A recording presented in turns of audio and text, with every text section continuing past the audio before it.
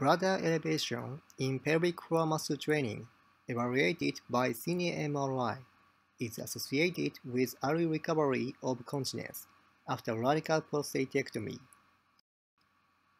I have no COI.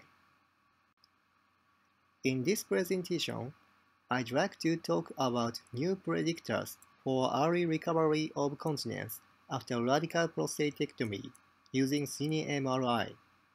Cine MRI examination can provide dynamic and highly accurate measurements, so cine MRI would have the potential of evaluating pelvic floor muscle movement. The objectives of the present study were to identify the risk factors of prostatectomy incontinence and confirm that good pelvic floor muscle training contributes to early recovery continence. A total of 128 prostate cancer patients were enrolled in the present study, and cine MRI was performed preoperatively and at 6 months after robot-assisted laparoscopic prostatectomy. Continence was defined as Part 3 or safety part. In this study, we divided the patients into continence and incontinence group, according to the recovery of continence within a month or not, as shown in the video. During pelvic floor muscle training, the bladder is elevated dynamically. Then we defined the elevation length as bladder elevation length.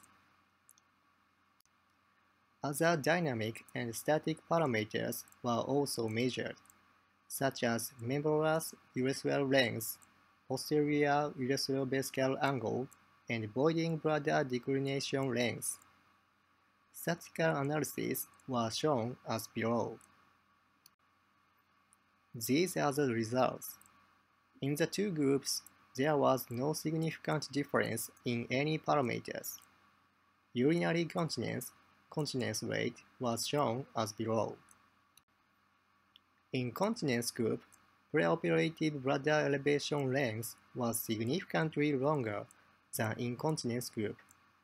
Postoperative bladder elevation length of continence group also tended to be longer.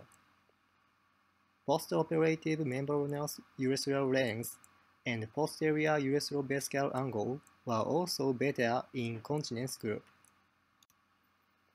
As these videos show, patients in continence group could perform effective pelvic floor muscle exercise.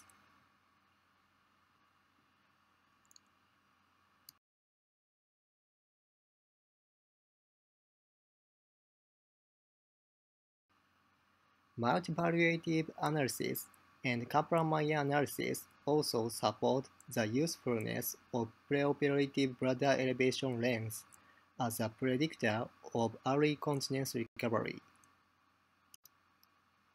Bladder elevation length would represent not only anatomical features, but also actual function of pelvic floor muscle.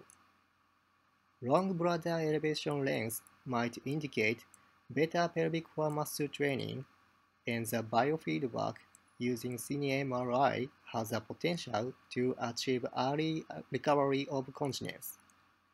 This parameter is acquired from dynamic and highly accurate data of cine MRI. From the present study, bladder elevation length is a new predictor for early recovery of continence after radical prostatectomy.